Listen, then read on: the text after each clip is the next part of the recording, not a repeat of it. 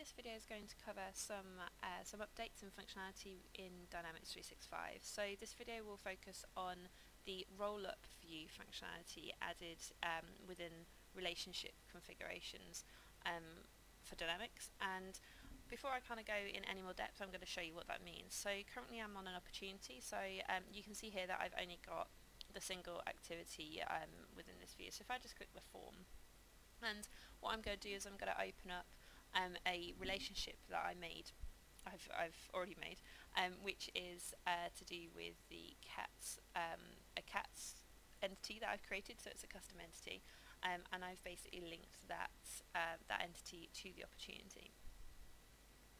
And when the relationship form opens, you'll notice that we now actually have an extra field on the relationship configuration behavior. So if I just edit this, and we'll be able to see that new field in action.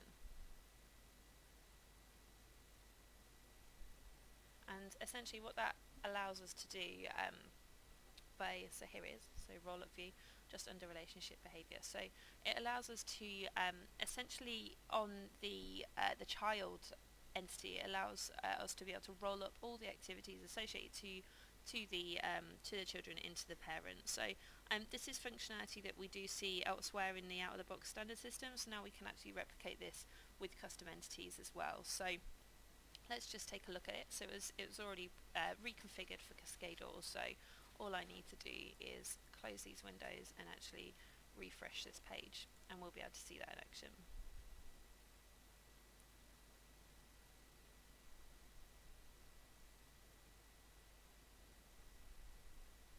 So can you now see that these are two of the activities that are on a related cat record here. So you can see that there. So you've got the test roll-up and the phone call. So like I said, this is kind of bringing this kind of out-of-the-box behaviour over to custom extensions that we write for Dynamics. And there are a few kind of caveats to this functionality.